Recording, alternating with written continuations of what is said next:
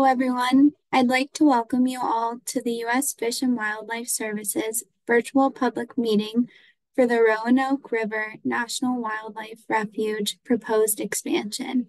We're going to give folks a few minutes here to join the meeting, and then we'll begin the PowerPoint presentation shortly, so please stay tuned.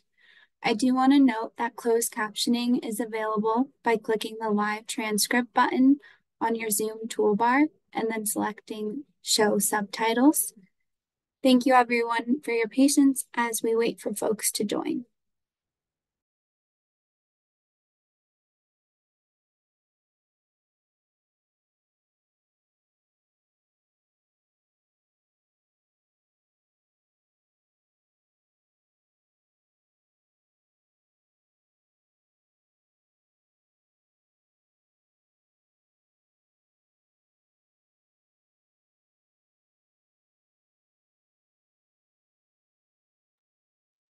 Again, welcome everyone to today's meeting. We're going to give folks a few more minutes to join the meeting, so please stay tuned and we'll start the presentation shortly. Again, I do want to note that closed captioning is available by clicking the live transcript button on your Zoom toolbar and then selecting Show Subtitles. Thank you everyone for your patience as we give folks a few more minutes to join.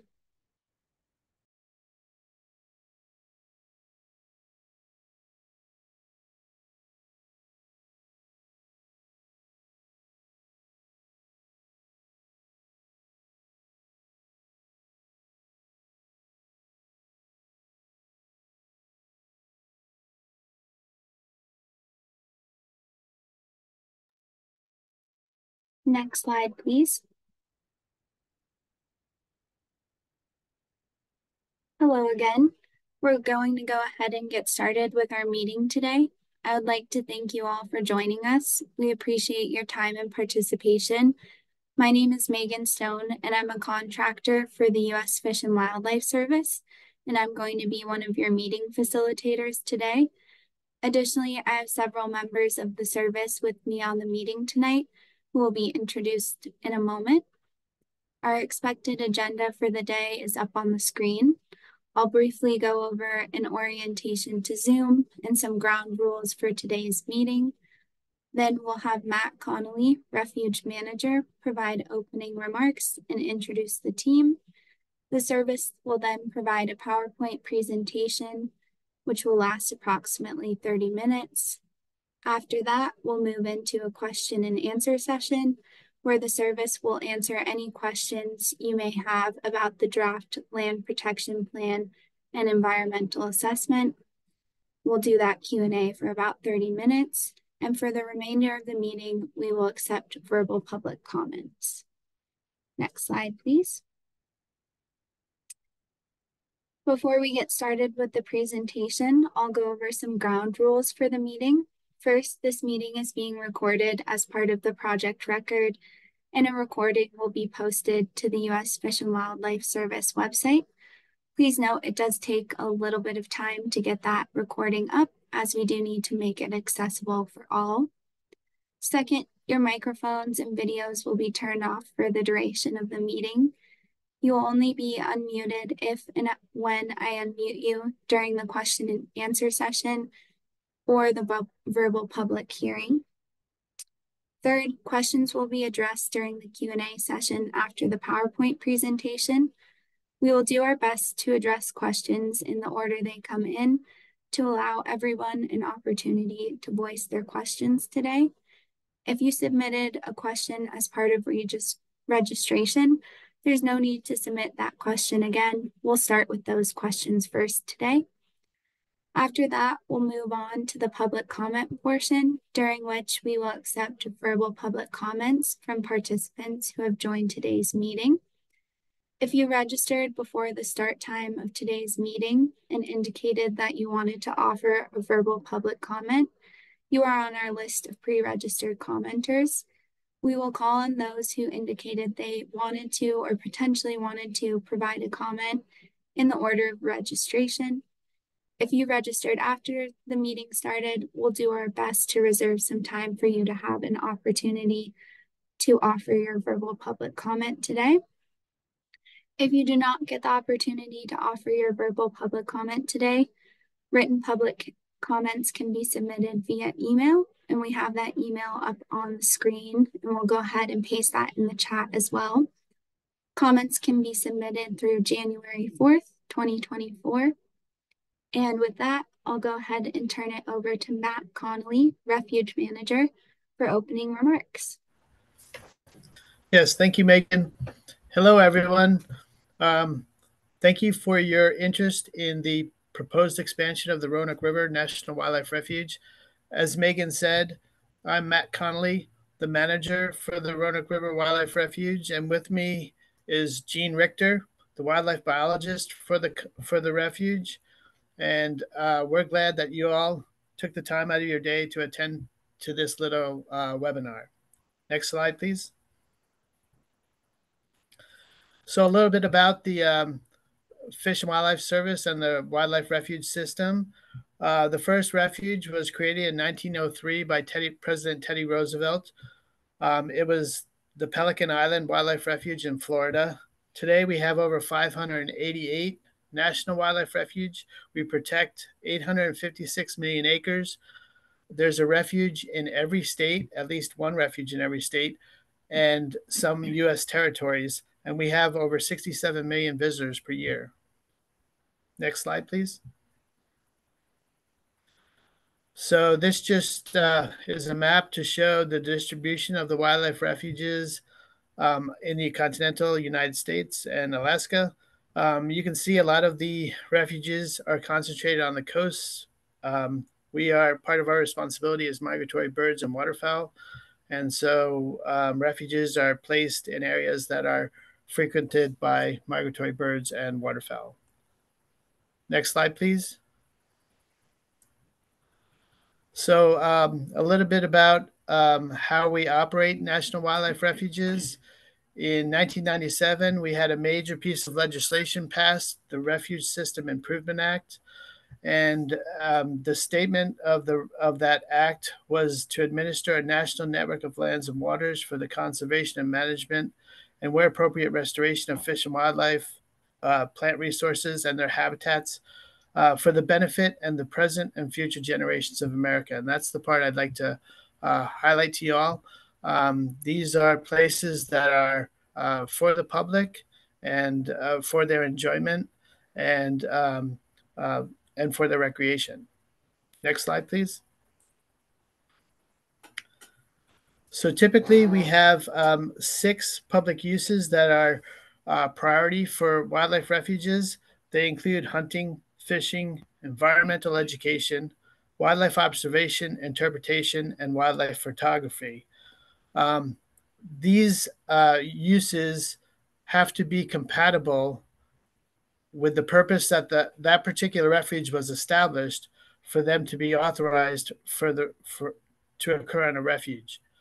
And so these are not the only public uses that can occur in a refuge, but every use that happens on a refuge has to be deemed compatible for the purposes by which that refuge was established.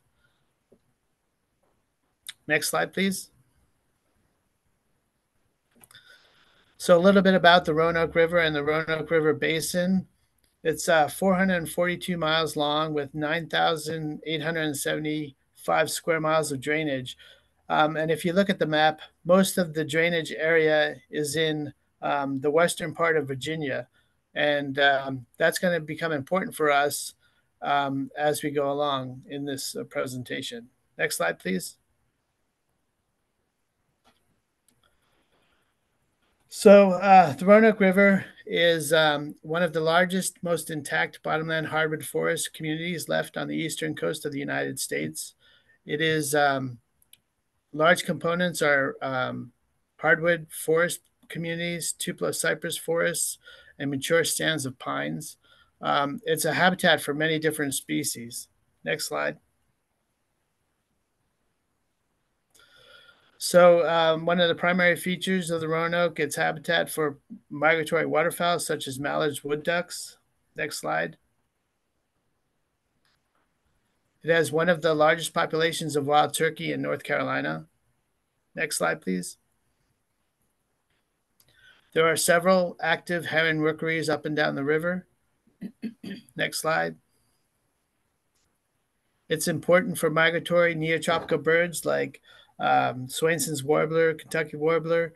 It's important for various raptor species like Mississippi kite or bald eagle, and it's uh, it's critical for a lot of these birds that are um, forest obligates where they need large tracts of forested lands.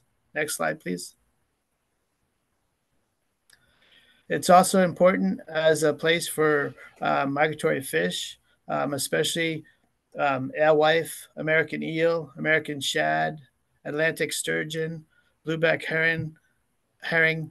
They all utilize the Roanoke River as a place where they either spawn or they grow and then spawn in the ocean. Next slide, please.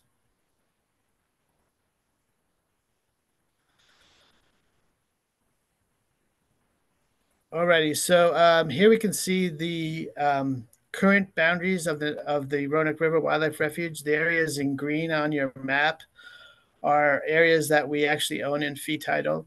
The areas that are outlined in green are areas that are within our current acquisition boundary, but we don't yet own. The refuge was established in 1989 to protect and conserve migratory birds and other wildlife resources through the protection of wetlands.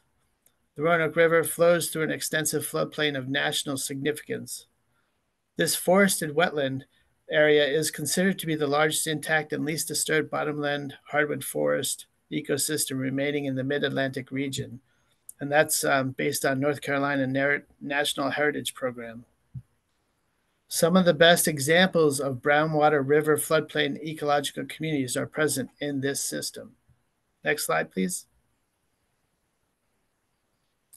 Okay, in this slide, we can see the relationship of the Roanoke River National Wildlife Refuge to the other refuges that are to the east of us, closer to the outer banks. So we have Pea Island, which is actually not in this slide, but is part of the Outer Banks, Alligator River, Coast and Lakes Wildlife Refuge, and Mattamuskeet and Swan Corridor.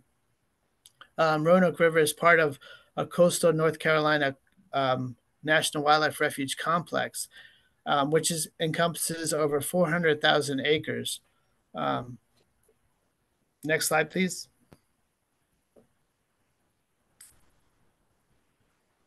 So as we look at this slide, this is a bathtub model of what would happen if we had a meter of sea level rise over the next 80 to 100 years. So this does not account for any breaches in the Outer Banks or anything like that. Just if the sea level were to rise a meter in elevation over the next 100 years, this is the impacts that we would have on the landscape. Now, I don't want to alarm folks because it looks like all of that area becomes open water, which is not the case.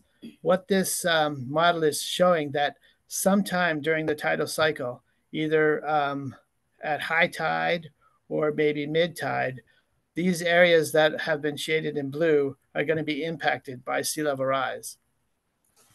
Next slide, please. So here we can see a more concentrated view of sea level rise impacts to the lower Roanoke River. As salinity levels rise, we expect that these habitats, which are now forested wetlands, to gradually change into open marsh or salt marsh. Next slide, please.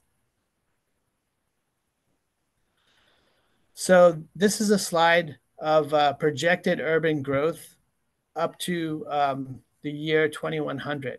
So on the slide that's to the bottom right of your screen, that is the slide of projected urban growth for the year 2100. That area in blue is our project focus area. And as you can see, it remains relatively undeveloped into the foreseeable future. And it provides a perfect corridor for wildlife to escape the effects of sea level rise and find higher ground. Next slide, please.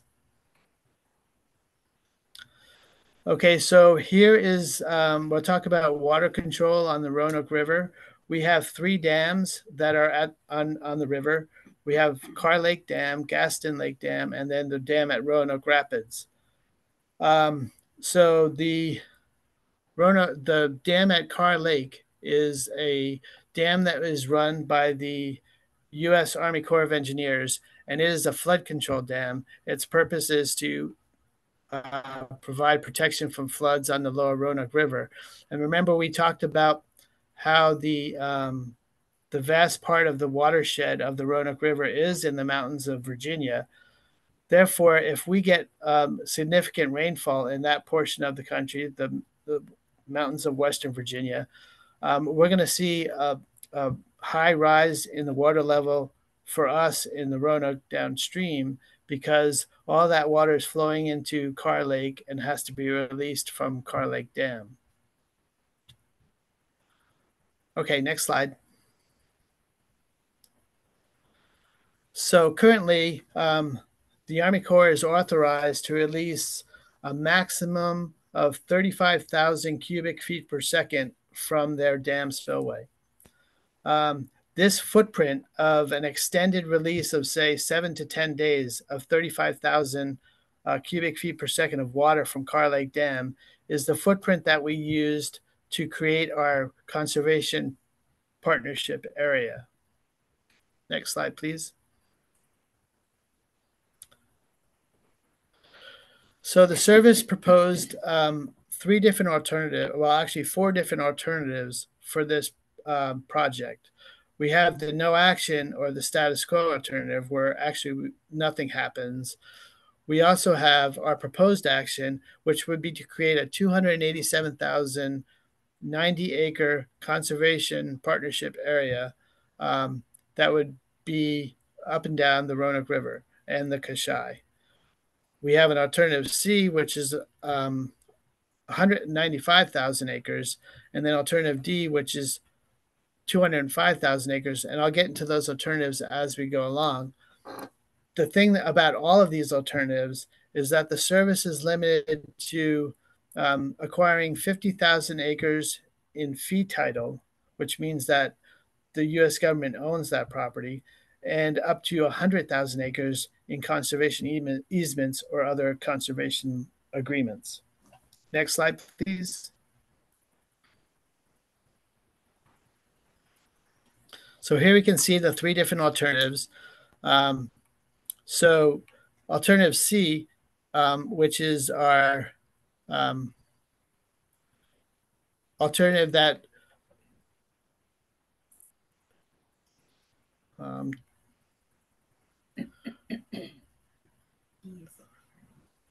yeah, pardon? Yeah, the preferred alternative is B. Alternative D focuses on the expansion of the northern reach of the Roanoke River from Williamston north to the dam at Roanoke Rapids. It incorporates a wildlife corridor extending south to Poquoson Lakes. The alternative B, which is our preferred alternative, would approximate the 100-year floodplain of the Roanoke River from the Albemarle Sound to the dam at Roanoke Rapids. It provides additional protection for the Kashai River and lands south of Windsor and creates a corridor from the Roanoke River Wildlife Refuge towards the Poquoson Lakes National Wildlife Refuge. Next slide, please. Okay, this slide is a slide that shows our conservation partnership area with hatched in this gray color with the existing lands that are already in conservation status highlighted in the other colors. So the green color is the existing Roanoke River National Wildlife Refuge. The kind of purplish color are wildlife resource conservation game lands. And the brownish color are properties that are in non-governmental organizations like the Nature Conservancy. These lands that are currently already in conservation status within the conservation partnership area total approximately 100,000 acres. Next slide, please. So this slide shows our preferred alternative with our priority acquisitions. So as you can see, the area in red is the area of highest priority for our acquisitions. Lands prioritized by location and significance to wildlife. Priorities will drive both expenditures of acquisition funds and whether properties are acquired in easement or fee title. So the area in red, which is our highest priority, is the area extends from the Highway 17 bridge at Williamston upstream to the Roanoke Rapids Dam at Weldon. The area is basically the 35,000 CFS footprint right on the river, and it is our highest priority for acquisition and for easements. The area in yellow represents our second highest priority. Those are areas that are adjacent to the river, but a little bit more distant than the 35,000 footprint, as well as the corridor that leads to Pocosin Lakes Wildlife Refuge. The lowest priority are those areas that are downstream from Williamston that are going to be, and up the Kashai, that are going to be impacted by sea level rise in the future. Next slide, please. So this plan fits right in with the North Carolina Wildlife Resource Commission plan for protection of habitats along the Roanoke and the eastern part of North Carolina. Next slide, please.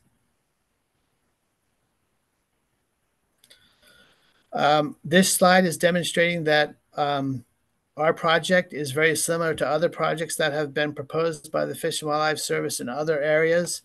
It has a high concentration of conservation through easements and cooperative agreements.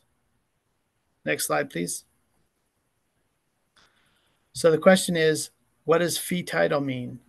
So fee title is actually the government purchases the property outright, and that piece of property becomes part of the Roanoke River National Wildlife Refuge, just like the properties that we have today. So folks would be able to access those properties to recreate on.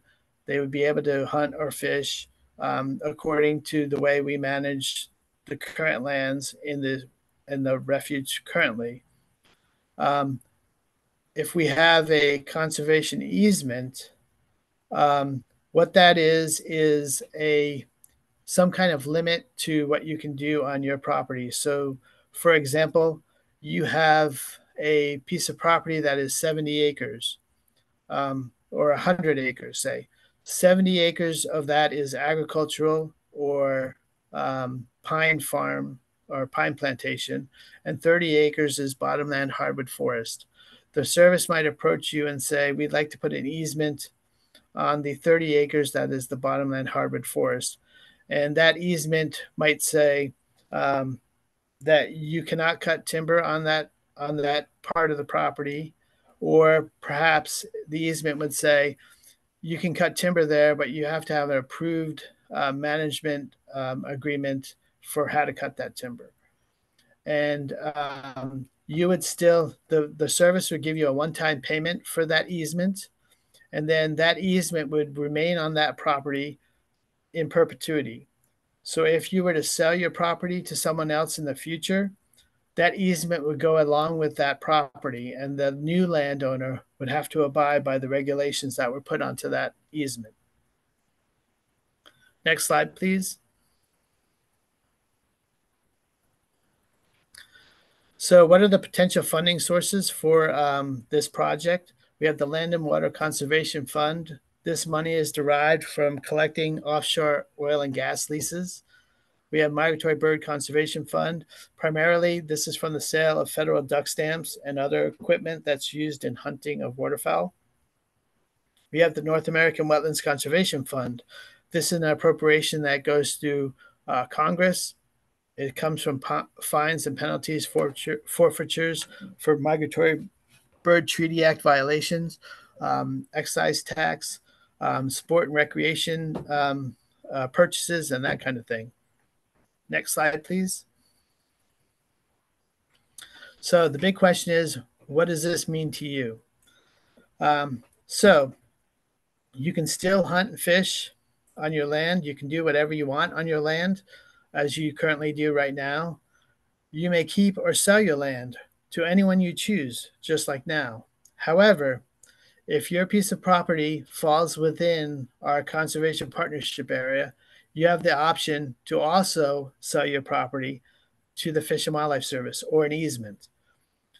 In an example, if you had an adjacent property owner whose property was outside of the conservation partnership area, we couldn't offer them an easement, or we couldn't buy their property. Even if they wanted to give us their property, we couldn't accept it because it's not within our conservation partnership boundary.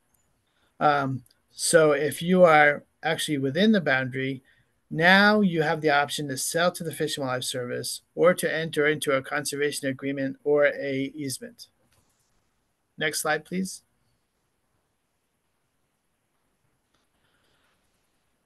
Okay, how does this affect what we do on your property? So the first thing I like to say right off the bat is the service is only going to deal with willing sellers. There's not going to be any condemnation of any land. There's not going to be any kind of strong arm tactics to force you to sell your land. We only want to deal with willing sellers. So if you don't want to sell to us and you don't want to have an easement on your property, nothing happens at all. However, if you do, you have the option, if you're within the conservation partnership area, you have the option to deal with the Fish and Wildlife Service and sell your property or sell a conservation easement. Now, if you put a conservation easement on your property to protect it for timber harvest, that doesn't mean that you can't still hunt and fish on your property. You can't still lease your property to hunters to hunt and fish. It just means that you just can't cut timber. Next slide, please. So the question always comes up, will the federal government be taking my land through eminent domain? That is not going to happen. As I said, we are only dealing with willing sellers. There is no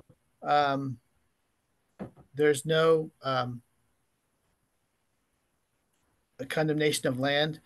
If your neighbor sells his property to the Fish and Wildlife Service, but you don't, we have no effect. We have no authority to change how you deal with your property and what you do on it. However, there is a caveat that if your neighbor sells his property or you have property that is adjacent to the National Wildlife Refuge, it may increase your property value. Next slide. Again, will the service acquire land through eminent domain? No. The service will use no adverse action to take land from landowners. This language has been incorporated into the plan, and there is no action that we will take to take your land. We will only deal with willing sellers. Next slide, please.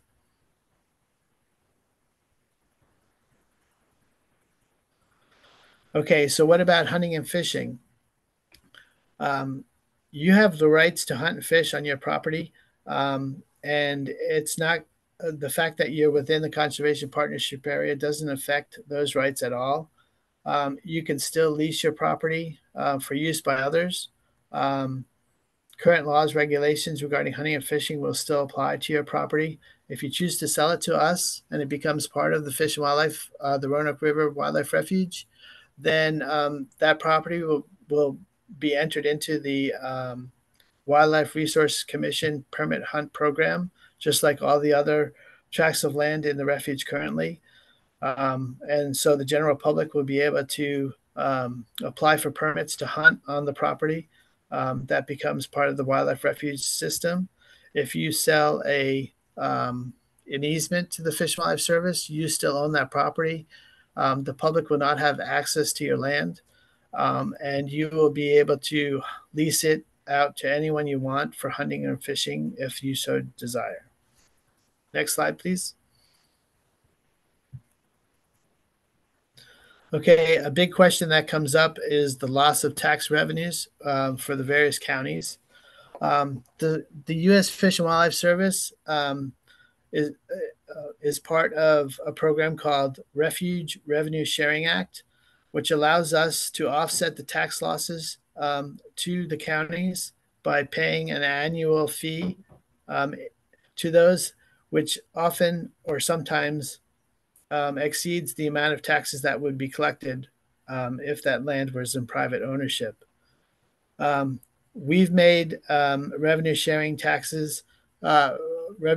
payments to Bertie County since the refuge has been established. Next slide, please. So these payments that are sent to the counties in lieu of taxes, um, they use this formula: 0.75% of the fair market value, or 25% of the net receipts collected of products or services on the land, or 75% per acre. A lot of times, this value is going to fluctuate. So, next slide, please. So here we can see the values for revenue sharing that the U.S. Fish and Wildlife Service has paid to Bertie County. You can see the acreage has stayed the same at 20,500 acres. The assessed value has been the same at 27,750,000. The payments have changed over the years, and that's a result of the amount of money that's in the fund for the revenue sharing, plus the amount of money that Congress allocates for this fund. So this number fluctuates on year to year based on how much money is allocated by Congress for these payments. Next slide, please. So where does the money for these payments come from? Well, it comes from different kind of things. Activities that happen on refuges that generate revenue, such as timber sales, grazing fees, right-of-way permits, those kind of things. They go into the general fund that supplies money for this revenue sharing. Payments are made on the fair market value of the land. So if you have some kind of like a farming thing that gives you um, a reduced tax burden for the county, we don't base our revenue sharing on that reduced tax burden. We base our revenue sharing on the full market value of the land. Next slide, please. So here we're talking about the economic impacts of national wildlife refuges.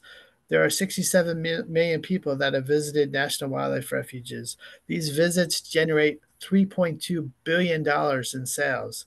And the best part is that 83% of these expenditures are by visitors that are outside of your counties.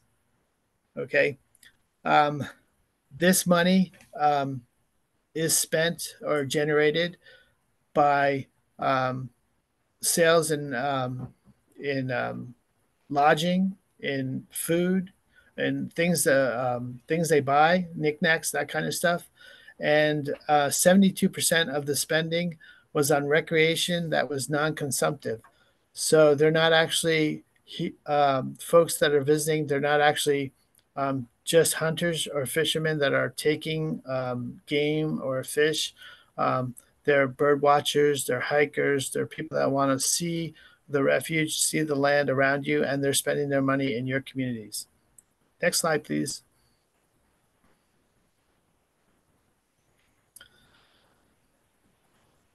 So some more facts about Fish and Wildlife payments. Um,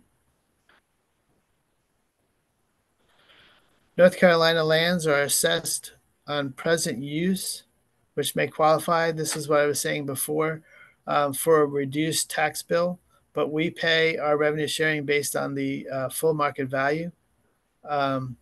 Assessments on service owned lands will change just like assessments happen on your local property. So as the tax rolls changes, the value of our property, say, increases, we pay a higher revenue sharing payment. Next slide, please. So the service periodically does uh, regional refuge economic impacts for various refuges. Um, there's 588 refuges currently in the system, and to do these kind of economic impact studies takes a lot of time and effort. The last time that they did them for refuges that were here in eastern North Carolina were in 2011. Um, the one thing I want to draw your eye to is that for every dollar that the U.S. government spent on the Alligator River Wildlife Refuge, 31 cents was generated. Every dollar that the refuge, the government spent on Pea Island Wildlife Refuge, $25,000 was generated. For every dollar that was spent on Pocosin Lakes Wildlife Refuge, $2.21. So the public is getting a great deal, great economic deal from national wildlife refuges. The amount of money that we spend to manage these refuges is almost always offset by a higher number of generation in the local community. Next slide, please. So, what are the next steps? The first thing I like to say is that this is a proposal. We are presenting this information to you, the public, to solicit your input. You have up until January 4th to submit any comments on the plan, and those comments will be addressed as we revise the plan to its final format. Suggestions, questions are helpful and welcome and appreciated. And all the comments that you make here on this webinar that you send by email will be incorporated into the plan. And hopefully we'll have that plan finished by February of next year. Next slide, please. So here we are. We're getting ready for questions. I'm going to turn this over to Megan, and she's going to give you some information about how to submit questions or how to ask questions. Thank you. Thank you, Matt, and thank you for that presentation. Hello again, everyone. My name is Megan Stone, and I'll be the moderator for the Q&A session today. We'll now begin that session. The intent of the Q&A session is to answer any substantive questions you have for the service on the draft LPP and EA. If you submitted your question via the registration page, please note that you will not need to resubmit that question. We will start with those questions. But first, I'll go over instructions for how to submit a question using the chat function if you're on the Zoom web platform or Zoom app with us today. After we've gone through those instructions, I'll also explain how you can submit a question if you're on the phone. Next slide, please.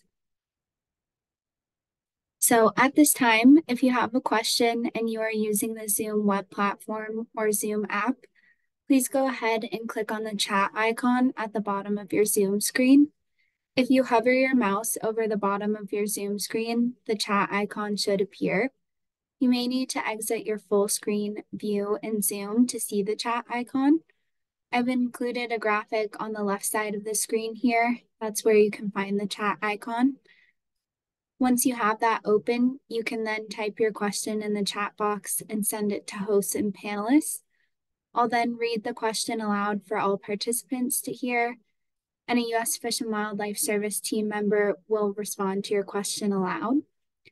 We will try to answer your questions in the order that they're received, and we'll do our best to respond to all of the substantive questions we received today. Again, please save any comments you have for the verbal public comment portion of today's meeting, which we'll have directly after this Q&A. So on the right side of the screen here, you can see how to submit a question if you're a phone caller. I don't see that we have any phone callers on, but just in case, if you are joining us by phone and you'd like to ask a question, please press *9 to raise your hand to let us know you have a question. When it's your turn, I'll identify you by the last 4 digits of your phone number. I'll then unmute you so that you can ask your question. And again, a U.S. Fish and Wildlife Service team member will respond to your question aloud. You may be muted on your end. If that is the case, we'll prompt you to unmute yourself by pressing *6, and we'll continue to leave these instructions up throughout the question and answer session. And please do note that there may be a pause between you chatting your question and us answering. So with that, we'll go ahead and get started with our first pre-registered question, which is, which partners are you working with to acquire land? How do those transactions proceed? And we'll turn that over to Matt. Okay, great question. So typically we work with a small group of partners for land acquisition. One of the primary ones would be the Nature Conservancy. Another primary partner with us would be the Conservation Fund and the Wildlife Resources Conservation. So typically what would happen is, because the government moves at such a slow pace, and that a lot of people who want to sell their properties want to do that fairly quickly, we'll ask one of our partners, such as the Nature Conservancy, to put in an offer for us.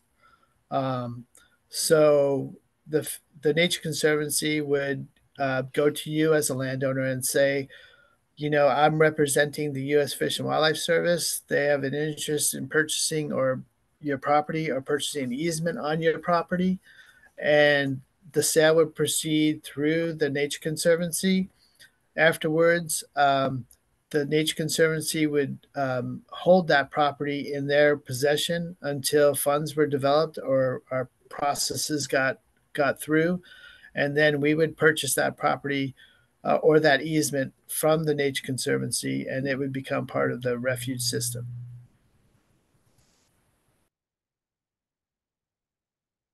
Thank you, Matt. We'll move on to our next pre-registered question, which is going to be, 1 second here while I pull that up.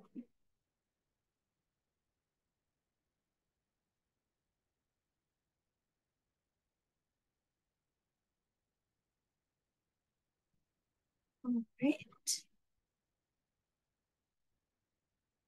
Our next pre-registered question is, can you tell us more about opportunities to partner with the Fish and Wildlife Service to fortify conservation education / demonstration on my land? And we'll turn that over to you, Matt. Okay, thank you, Megan. Another great question.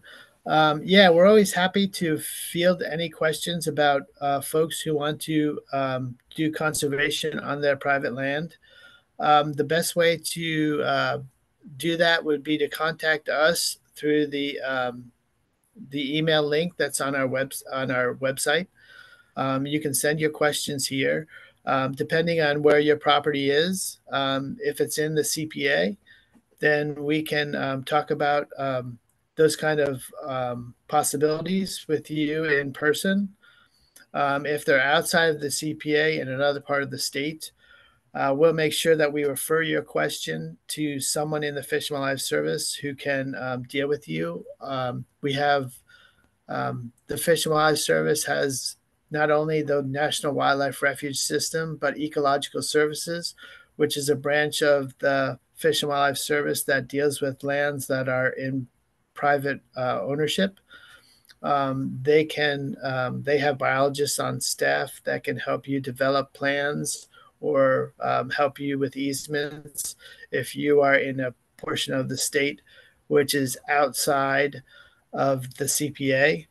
But you just contact us through our email on the website, and we'll make sure that your question gets answered by us, or we'll forward it to the party who's most appropriate to answer that question.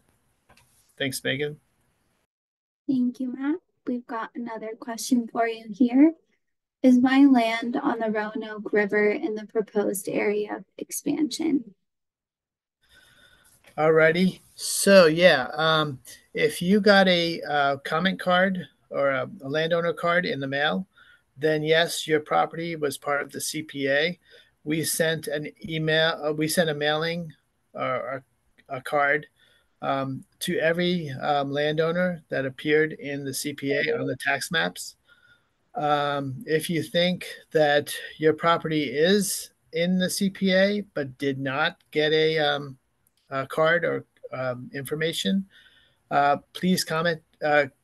Please contact us through the email on the website, and we'll talk to you in person, and we'll try to figure out exactly where you are and determine exactly if you are part of the CPA or not. Thanks, Matt. And we'll go ahead and post that link to the project website in the chat, just in case anyone would like that information. We'll move on to our last pre-registered question before we begin answering the questions we're receiving in the chat. Our next pre-registered question is, does the boundary across Cross Devil's Gut to the south? And we'll turn that over to Jean. All right. Yes, the boundary does go to the south of Devil's Gut, more so on the western side of Devil's Gut as you go upstream versus the more eastern part of Devil's Gut as you're going downstream. So not sure where the area you're interested in thinking about, but yes, the boundary does go to the south of Devil's Gut. Thank you, Jean. All right. With that, we'll wait a moment as we get more questions in the chat, and I'll take a minute here to just remind folks how they can submit live questions. You can chat us those questions, so you'll find the chat box at the bottom of your Zoom screen in your Zoom toolbar. And then you can type your question into us, and you'll send it to hosts and panelists. And then if we do have any phone callers on, again, I don't see any right now, but just in case, you can press *9 to raise your hand to let us know you have a question, since folks joining by phone don't have access to that chat feature. So with that, we'll go ahead and go to our next question, which is, how many cultivated acres are included in the proposed area? Alrighty, so regarding the number of proposed cultivated area, I don't have that figure right here off the top of my head. However, it is within the LPP document itself. So if you want to read through the document, you can. Otherwise, because you submitted your question here in writing, it's going to become a part of the public record, and we will answer that question when we develop the final draft version or the final version of this proposal. So yeah, so either you can look it up in the LPP yourself, or you can wait till we do the final version of the LPP, and we will answer your question there. Thank you, Matt. And we will go ahead and paste a link in the chat directly to the LPP so that person can access that document if they'd like. With that, we'll move to our next live question, which is, will overall level of river rise? And we'll turn that over to the service.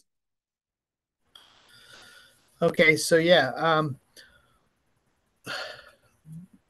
as I mentioned during the slide presentation, the amount of water that we find in the lower Roanoke River below Roanoke Rapids Dam is based on the amount of water that's released from the Carr Lake reservoir up there at Carr Lake Dam. So they're authorized through their enabling legislation to release a maximum of 35,000 cubic feet per second. So therefore, the water level should never be higher than the 35,000 CFS footprint that they release from that dam. I can't foresee any situation where there would be more water in the Roanoke than the 35,000 CFS footprint that would be released from Carr Lake. Thank you, Matt. Our next question is acquisition of property to be on a first come, first served basis? When would NWS entertain such offers? Okay. So yeah, you can submit your property to us if you have an interest in either selling your property in fee title, or you have an interest in creating an easement on your property. You can contact us through the website. Um, the So it's not based on first come first serve per se. It's more of where does your property fit into the floodplain of the river? Is it high priority, low priority, that kind of thing? And then, so um, as far as the timing is concerned, this is only a proposal so far. Once we answer all these questions from the public that we're going to receive through January the 4th, we will work on the final version of our proposal of our LPPEA. That will get sent up to Washington for approval. Once it gets approved in Washington, and the boundary of our acquisition boundary of our refuge changes, then we can start entertaining the inquiries about purchasing easements or purchasing fee title. And we're hoping to have the final version sent to Washington before March of next year. Thank you, Matt. All right, we do have more questions coming in the chat. And just a reminder, if anyone would like to look at the draft LPPEA, that is in the chat right now. You can find a link to that. So with that, we'll wait a moment as more questions come in.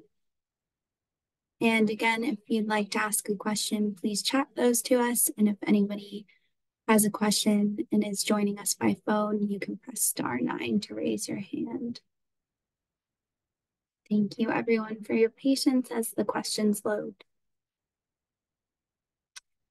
All right, our next question is, how would I know if my property is in the primary CPA area or extended CPA area? Okay, another great question. So I know it's not super obvious on the maps because the overlays that we created covered up the actual river itself. But if you do have questions about your property and its location in the CPA, you can send us like a screenshot of Google Earth, an area photo of where you are in relationship to the river. And you can give us a verbal description of your locations, the county, and that kind of thing. We'll try to get back to you and tell you exactly where you are and what section of the CPA you're located in, whether it's priority 1, priority 2, or priority 3. Thank you. Next question is, what is the timeline for consideration and potential approval of the expansion? You spoke to this a little bit, Matt, but is there anything you want to add? I think I kind of answered the timeline. Like I said, we are accepting comments on this proposal until January the 4th. Once that comment period ends, we have to sift through all the substantive comments. We have to respond to all those comments. Perhaps some of those comments will make us change the way the LPP reads or the EA. Once we make all those changes, we anticipate having those changes made by the 1st of March. And then we will send the final version of the LPPEA up to Washington for approval.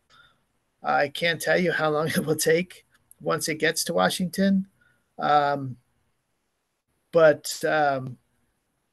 once it's there, it's kind of out of our hands. It's a priority for the Fish and Wildlife Service, so I'm sure they'll work on it right away. And hopefully by the end of or the fall of 2024, we'll have a final approved boundary, but I can't say for sure exactly when that will happen. Thank you, Matt. All right. We did have a question. Will new flood areas be created? Okay, so I'm not super sure what the questioner is asking. So as sea levels rise down towards the mouth of the river, we may see areas flooded down there that didn't flood before, simply because as sea level rises and water starts to flow down the river, um, it has nowhere to go once it gets down there, and it's going to spread out um, over areas that are larger than what they currently flood typically now. Um, as far as flooding upstream from Williamston, I don't imagine that the flood area will change any or very drastically from when um, the Carr Lake releases 35,000 for say 5 or 6 days. What we saw in what year was it, Gene? 2016, 17, 18. What we saw in 2016 and 17 is probably going to be the extent of the flooding upstream of Williamston. Now, downstream of Williamston, in the next 50, 100 years, um, but I don't anticipate that there'll be impacts upstream of Williamston very much. Thank you, Matt. We will go ahead and wait a moment as we have more questions loading in the chat. And we'll probably answer questions for about 10 or 15 more minutes. I know we got a little bit of a late start to the Q&A, and then move into the public comment session. So I did see a question in the chat that said, will today's slides be shared with participants?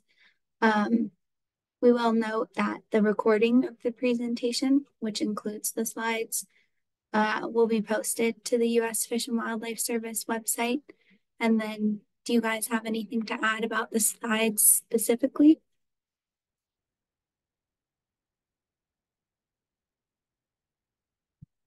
And we might get back to you over the chat. Our public affairs and planning expert has lost her voice today, so we'll get back with you on that one. With that, we'll go to our next pre-registered question, or live question, excuse me. Would you please clarify the use of the term cooperative agreements in contrast to easements? We'll turn that over to you, Matt. Okay. Yeah, I'll give it my best shot. So, a conservation easement is going to be a payment that is made to a landowner for a specific use on their property in perpetuity. A cooperative agreement would be the landowner enters into an agreement with the Fish and Wildlife Service to manage their property in a certain way. And that management plan would be created in conjunction with the landowner and the Fish and Wildlife Service. And once the plan that was created, and it could be a logging plan on how to harvest timber on their property. It could be a way to manage wetlands. It could be a bunch of different things. Once that plan was approved between the landowner and the Fish and Wildlife Service, that would be put into place. The service would provide the expertise that the landowner would need on the prescription for their timber harvest, or on impoundment levels of wetlands, or timing of flooding and that kind of thing. And then the landowner would be responsible for implementing that plan. Thank you, Matt. All right, we've got some more questions coming in through the chat. Just a reminder, if And in case anyone's joining us by phone, if you would like to ask a question verbally, you can press *9 on your phone keypad. Since those calling by phone can't chat us questions. So we'll continue to look out for questions in the chat. Thank you everyone for your patience as those load.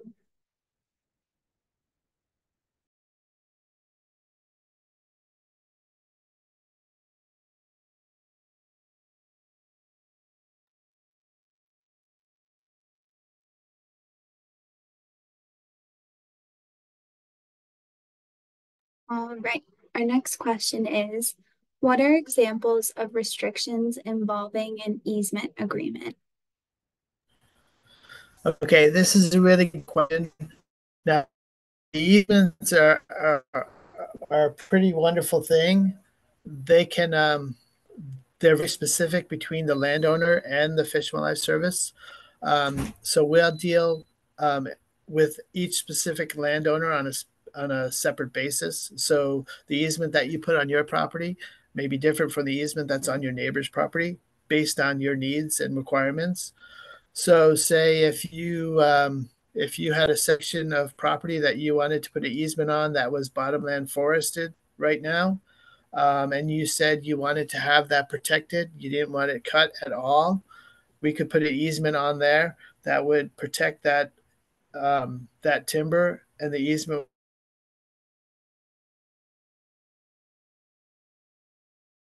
would say there's no harvesting or cutting of trees on that, and that would be how it works. Typically, the way they'd work an easement, a forester would come out and evaluate your timber. They would give you a quote of the tonnage of, say, um, the the pelleted part of the pulpwood part of your timber, and then give you an estimate for the value of the saw log portion of your property, and then the easement would be based on probably on some value of that timber, and that would be a one time payment to you as the landowner, and that easement would be put into the deed and would follow that property throughout its life cycle. Um, so no matter when you sell it to anyone else, that easement would be in place. You may have an easement that says you can't cut any timber, but if there's a hurricane or something and there's blowdown, that you can go in there and harvest that. That might be part of the easement. You might have an easement that says, okay, we can harvest timber on our property as long as there's an approved prescription through the Fish and Wildlife Service. You may have an easement like that. So there's lots of different kinds of easements that we can do. I know I'm talking a lot about timber harvest and that kind of thing because that's what we're looking at on the Roanoke. You may have a wetland impoundment on your property and you want an easement, and we would determine, say, the easement might say something that you can't affect the hydrology of that impoundment. You can't drain that impoundment, those kind of things. So yeah, they're very varied. And of course, depending on what kind of easement you have, the value of that easement changes as the value of what's the service is going to be purchasing changes. Thank you, Matt. All right, we do have a few more questions in the chat, so we'll get to those and then we will move into the comment period later. So we'll go ahead and wait a moment as more questions load. And then just a reminder, if anybody does want to ask a question, you can chat us those questions.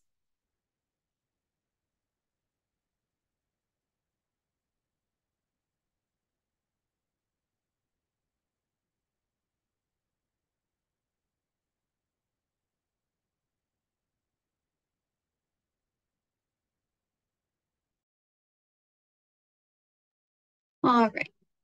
Our next question is, if you received a card regarding this acquisition project, but you own multiple properties, how do you know which one or ones are of interest to the project? Okay, yeah, great question. So there are lots of landowners that own a lot of various parcels that are up and down on the river. Um, in an effort, we didn't want to send one person 10, 10 little cards because they had 10 pieces of property that are 10 lots that are parcels that were in the CPA. So what we did was um, we just searched the database by name and only sent one card for people who had multiple properties. So if you are in that instance where you have multiple properties and you're wondering which ones are within the CPA and which ones are not, again, contact us through the website. You can send us pictures of your properties, and we can tell you exactly where you are in the CPA and how you fit in. Great, thank you. Our next question is, will the alignment of Roanoke River be changed in order to flood or overflow to create new wetlands? And we'll turn that over to Matt. Yeah, I think Jean's going to answer this one for me. Yeah, the alignment of the Roanoke River will not change with this proposed project. That's far beyond our ability to even do. We would not be changing the alignment of the Roanoke River. I mean, we're in this for the long haul to protect the forested wetlands along the Roanoke River. So we have no intentions of rechanneling or anything to the river to create wetlands. The wetlands are there already. Now, if you're speaking impoundments, that's not our intent to start creating impoundments out there either. We're trying to keep the system as natural as possible and let the river do its thing. And then I just like to add that the way the river is controlled through the flood control project at Carr Lake, it doesn't flood the way it used to in the back in the past. Prior to Carr Lake Dam, it wasn't uncommon to have floods of 100,000 CFS, cubic feet per second, come down the Roanoke River. Those kind of floods, that amount of water, could alter the channel of the river. But because the current dam situation on the river as it exists today, the river is in its channel and it's not going to change in any foreseeable future. Thank you both. I said we have to get back to that health. We'll go ahead and wait as we have more questions coming in.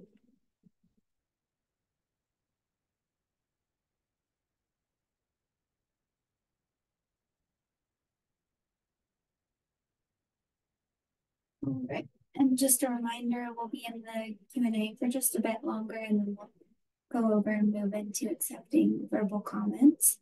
We do have just a few more questions to address. And a reminder, in case we have anyone new joining us, there's a lot of information in the chat you can find. We have a link to the draft LPP and EA in there. We have the commenting information, and then also a link to the project website. So do check there if you'd like to copy down any of those links, and we'll post them again later.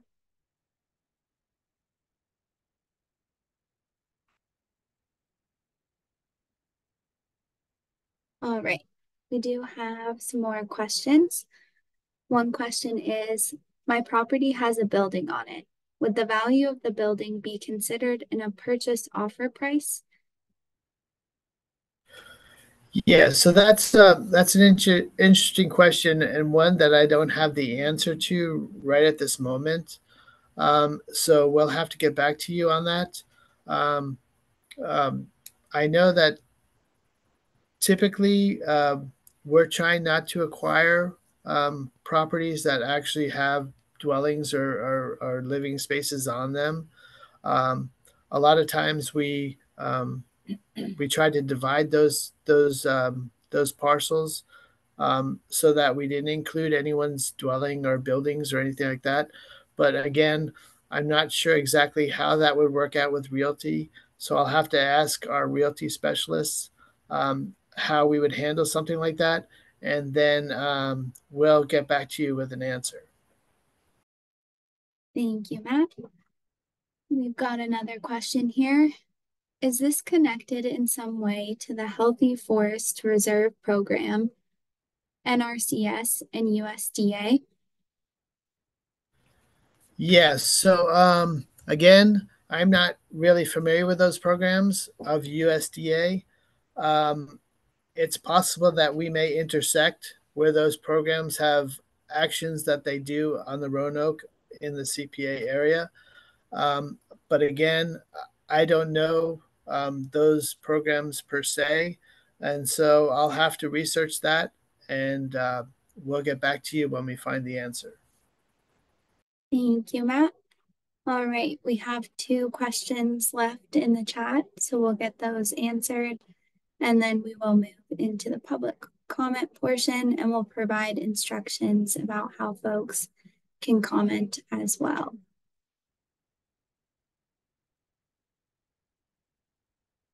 All right, our next question is, can we get shape files that we can compare with our land base?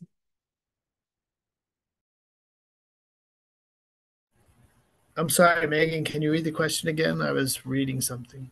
Of course. Can we get shape files so that we can compare with our land base? Yes. So at the moment, there's no plan to put shared shape files out. They're very large, so they're difficult to share. If you have questions about your property and how it falls into the CPA, again, you can contact us through the website, and we'll be happy to walk with you on an individual basis, walk through all your properties and figure out how they fit into the CPA. Thank you, Matt. All right, we do have one last question, and then we'll go ahead and move on to the question and answer session this evening. Thank you, everyone, for the questions you've submitted so far. And if you submitted a question that we didn't have an answer for yet today, we do have the information of the people who asked those questions. So we will work on getting back to you.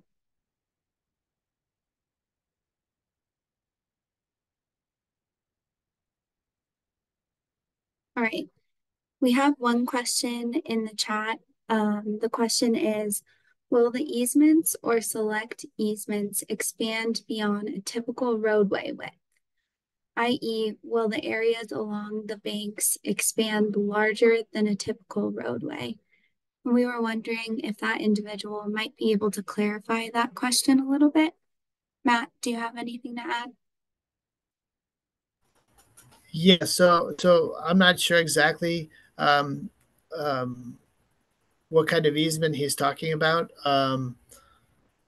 Typically, the conservation easements that we're considering are a piece of property that is highlighted by the landowner for potential easement.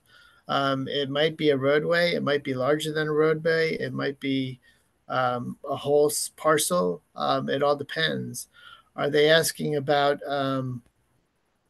easements to access property that the Fish and Wildlife Service would purchase? I don't know.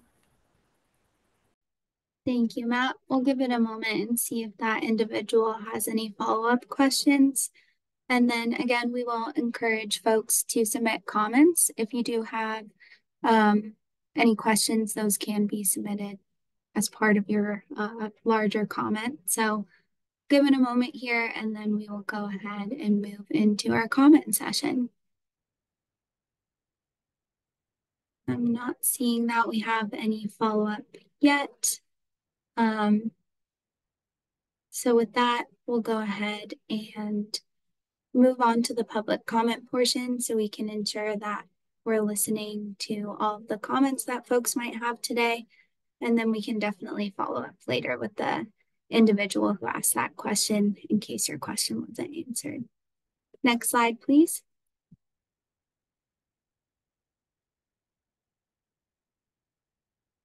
All right, so I'll now go through instructions for how you can provide your verbal public comments today. Again, this verbal public comment session, along with your comments, is being recorded as part of the official record. As a reminder, your camera and mic control settings are restricted during this time. You will be able to talk if and when you are unmuted, so please remember to speak when prompted. The service wants to hear from all members of the public, so we'll use the following guidelines today. First, please be mindful of the length of your comment so that everyone who wants to speak has an opportunity to do so. We ask that you keep your comment limited to around 5 minutes, and we will circle back to you if we have time later on. We'll do our best to get through our list of individuals who selected yes or maybe to commenting when they pre-registered for today's meeting, and to save some time for others to offer their comments as well, even if you didn't sign up when registering. But if you do not get the opportunity to offer your full comment today, you can submit written comments via email, and we'll provide that information again later on. Second, please be respectful of others and their viewpoints. Third, please refrain from using profanity. While passion is welcome in your comment, policy requires that we mute anyone who uses inappropriate language because we are recording this meeting and others may be live streaming. If that does happen, we'll provide a reminder before unmuting the person to try again using words acceptable to all ages. Comments will be accepted in the order that people registered. Again, if you registered before the start time of the meeting, you're on our pre-registered commenter list. This list includes those who said yes and maybe to comment.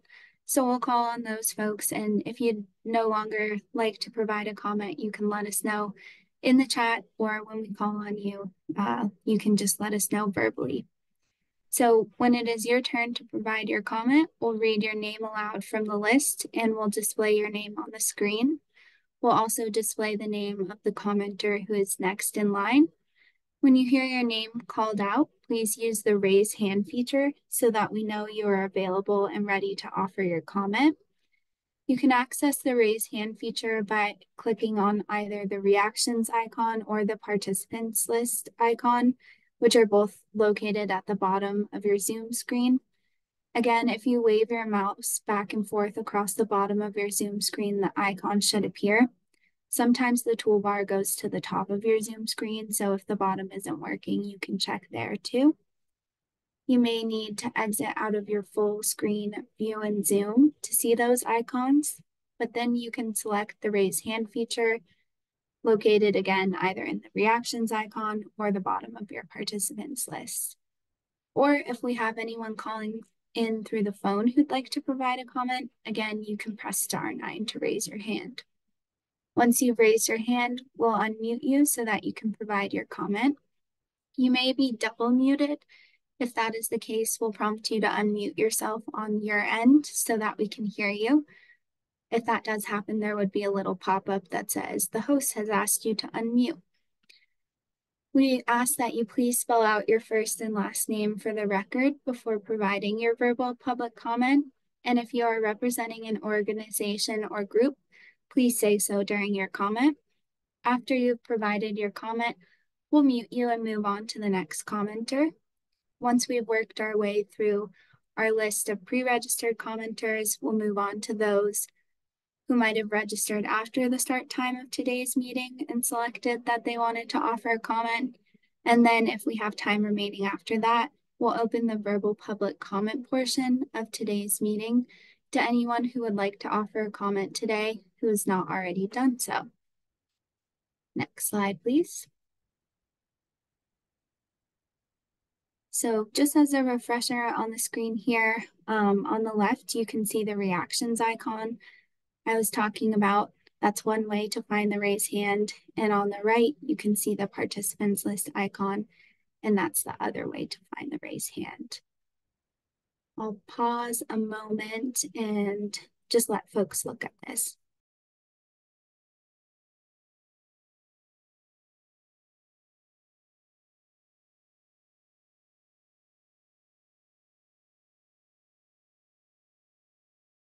All right, with that, we'll move on to the next slide.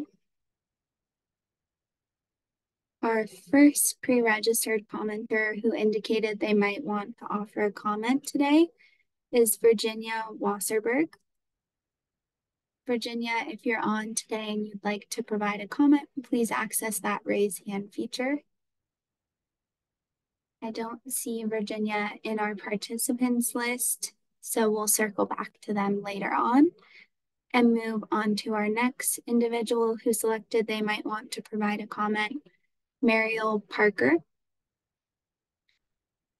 Mariel, if you'd like to provide a comment, feel free to raise your hand, or if you'd rather submit written comments, you can let us know in the chat. We'll give it a moment here as I do see them in our participants list. Okay, perfect. I will unmute you now. Hi there, can you hear us? Yes, I can. Thank you so much for the opportunity. Of course. Yes, most of my questions were answered. I'm sorry, you wanted me to spell my name? Is that correct? That would be great if you don't mind. Sure. It's Meriel, Parker, Parker. And yes, I think primarily most of my questions were answered specifically around the cooperative opportunities. So I look forward to following up as directed during today's call. I might just add that I am quite pleased that our community has an opportunity to join a proactive conservation effort in this area. And so I do hope that the communities that are affected have the opportunity to maybe consider something larger in scope, looking at the contributions by the landowners that are potentially going to be involved. And I thank you very much. Thank you so much for your comment. We'll place you back on mute and lower your hand and move on to our next individual who said they might like to comment today. And that is Judith Newberry. I don't see that we have Judith in our participants list right now, but we'll circle back and see if they join later on. So with that, we'll go ahead and move on to our next person who said they might like to comment, which is Henry Sansing. I don't see Henry in our participants list. We'll give it a moment here. And then again, we'll circle back to see if anyone joins us later on. We know it's a Friday and folks might have other commitments and join us a bit later. So with that, we'll go ahead and move on to our next person who said they might like to comment, Charlie Moyer.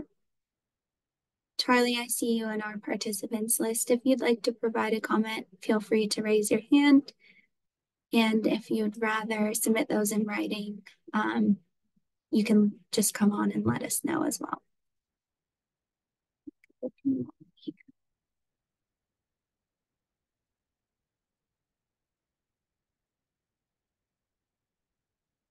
All right, not seeing a hand raised from Charlie. I'll go ahead and move on to our next commenter. Charlie, if you are having problems with the raise hand feature, just send us a chat and we'll get you some technical support. Okay, our next commenter is Charles Pierce. I don't see Charles in our participants list. So again, we'll note to see if they join later on. All right. Next person who indicated they might like to comment is Winford Hill. Again, I don't see Winford in our participants list, so we'll make a note and circle back to them. Last but not least, our next person who indicated they might like to comment is John Whitehurst. I don't see that we have a John Whitehurst on with us today, so we'll go ahead and circle back to them again. And I'll go ahead and check my Zoom account quickly and see if anyone else signed up to comment. And then if not, we'll move on to accepting comments from anyone who would like to provide a comment, regardless of whether you checked that box to comment.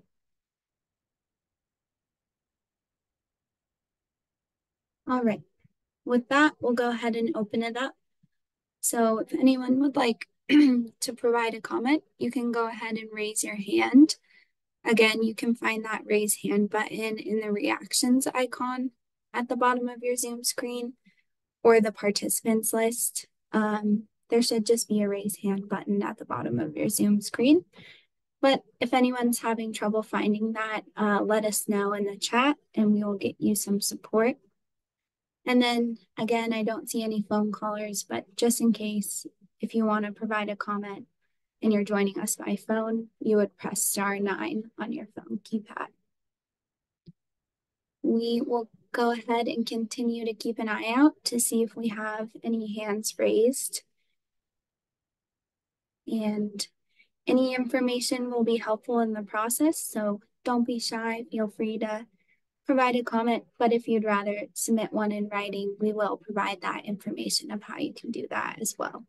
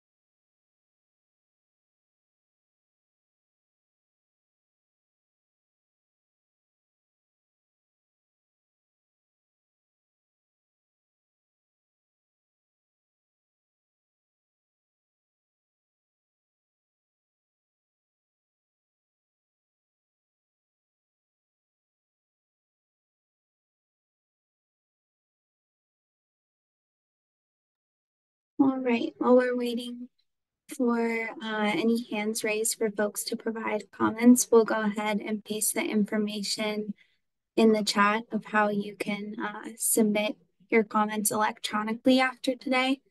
As a reminder, you can submit your comments through January 4th, 2024, and you'll email those comments. I actually realized that we are missing the email on the screen, so we'll go ahead and get that added, please. And we'll also paste that information in the chat.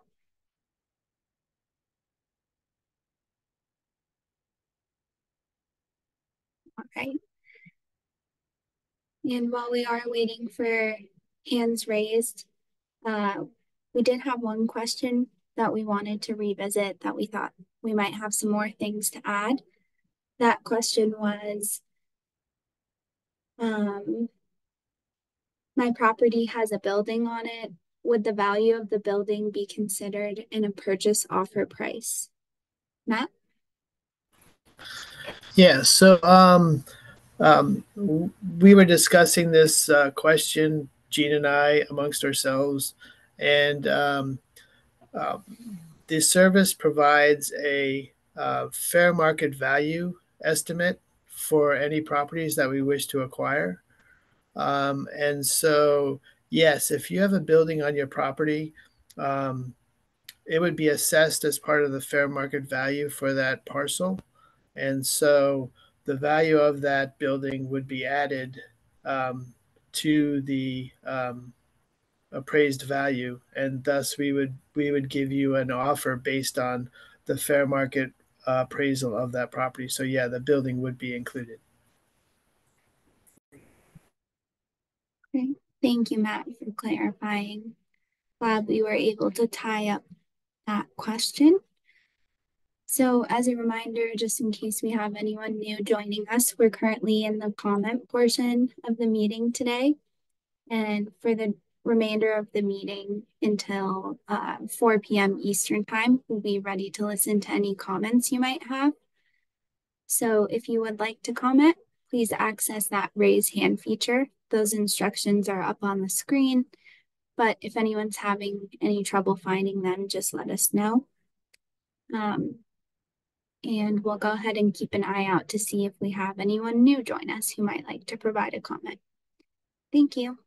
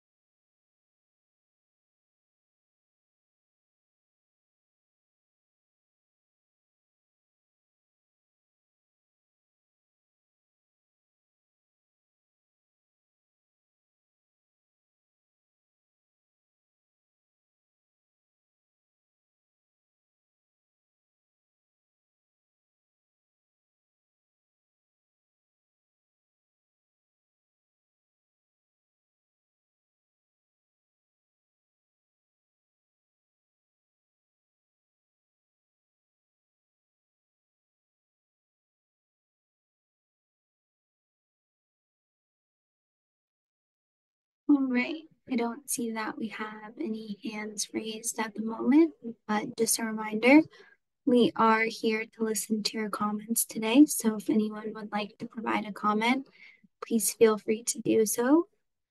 You can provide those comments verbally today, or if you'd like, you can submit written comments via email.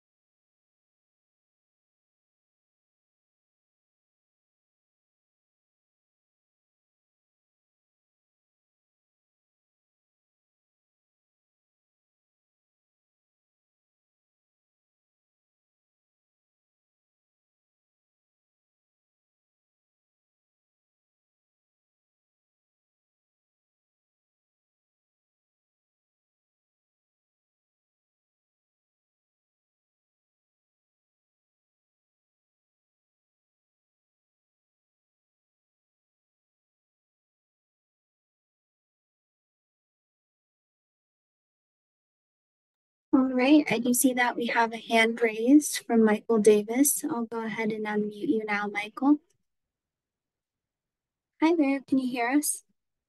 Yes, I can. I had lost you because it said that you were muted. So I was just raising my hand to say that you were on mute. Oh, no worries. Yeah, we're just in the comment phase right now, so we're just here to listen. And we don't have anything to present, but would you like to provide a comment today? No, it's just been very informative. I Oh, appreciate what you're doing. thank you, Michael. Appreciate that. Thank you. Have a good one. You too.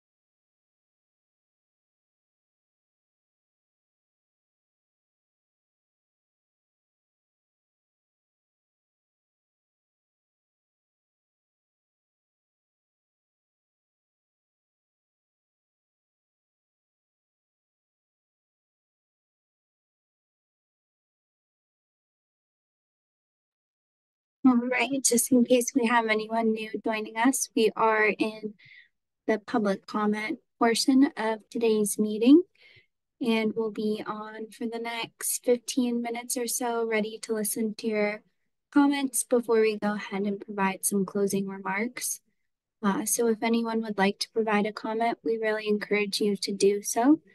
You can let us know you'd like to comment by raising your hand, and those instructions are up on the screen for how to raise your hand. And then if you'd prefer to submit comments in writing, we do have that email up on the screen now of where you can submit those comments before January 4th, 2024. Thanks, everyone.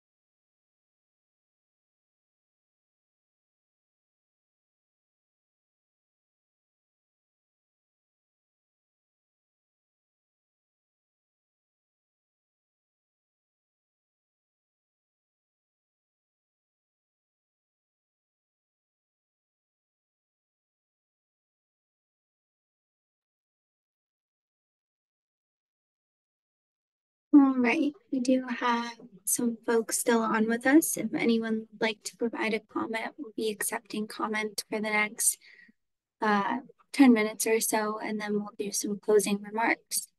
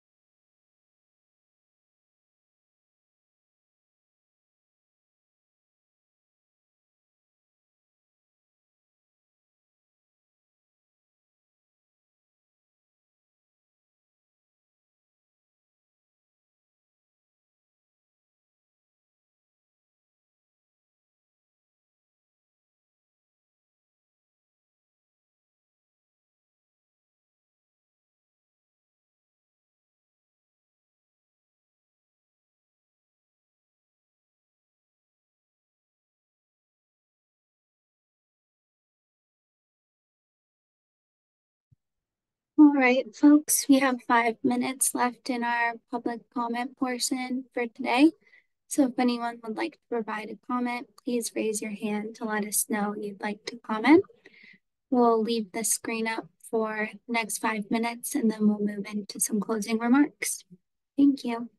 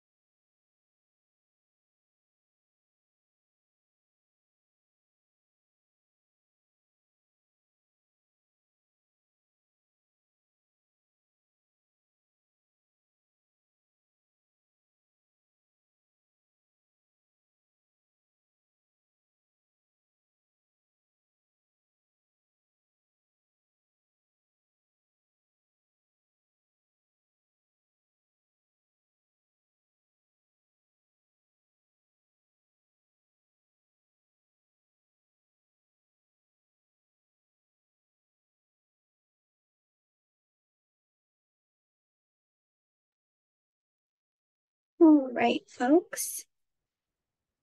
Just a few minutes left here. If anyone would like to provide a comment, feel free to do so. We'll be ready to listen to anything you have to say. And if not, feel free to submit those comments in writing. Again, the end date to submit comments is January 4th.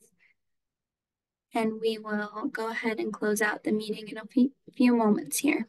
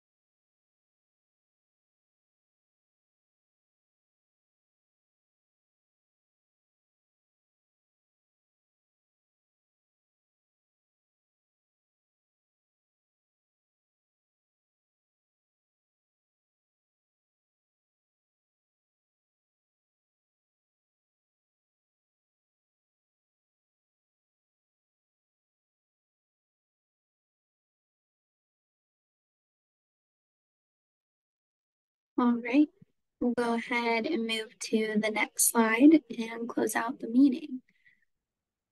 So I know I sound like a broken record at this point, but we really do encourage you to submit any comments you have. You can submit those via email to roanoke.river@fws.gov. Those can be submitted on or before January 4th, 2024. And then for more information about the project, you'll visit that link up on the screen. We'll put that in the chat as well. And that'll be where you can find the draft LPP and EA. You can also find an FAQ sheet there, and then copies of each map for the alternatives. So we'll go ahead and put that link in the chat. We do have that comment information in the chat if anyone would like to copy it down. And with that, I'd just like to say on behalf of the service that we thank everyone for attending, asking questions, and providing comments. We appreciate everyone taking time out of their Friday to participate in this public comment process, and we look forward to receiving your input. Thank you all and have a great weekend.